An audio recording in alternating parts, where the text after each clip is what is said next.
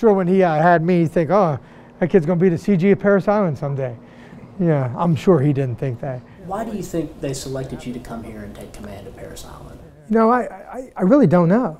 I mean, I didn't have the background in recruiting or recruit training, but I have the background in leading. The Commandant just, when he gave me the job and bestowed that honor on me, you know, I was really humbled when I was told that's where I was going.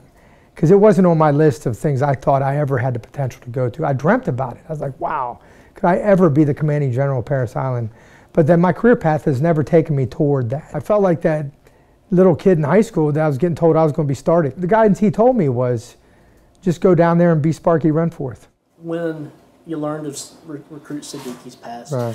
When you saw some of the other things that have transpired since, what was going through your head when you thought about assuming command?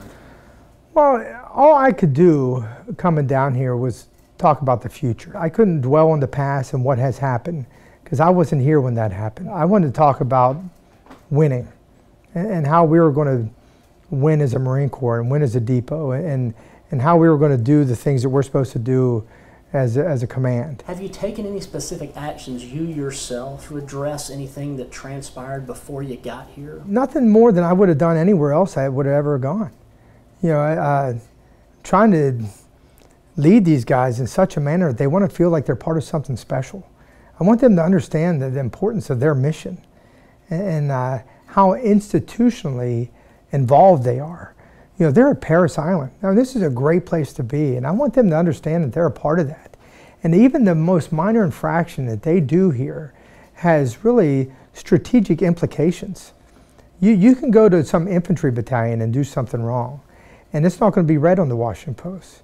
You do something wrong here in Parris Island, we have people like you coming to see me. What do you want your legacy to be? How do you want folks to remember you? Well, I want them to know I cared about them, that I genuinely cared for them.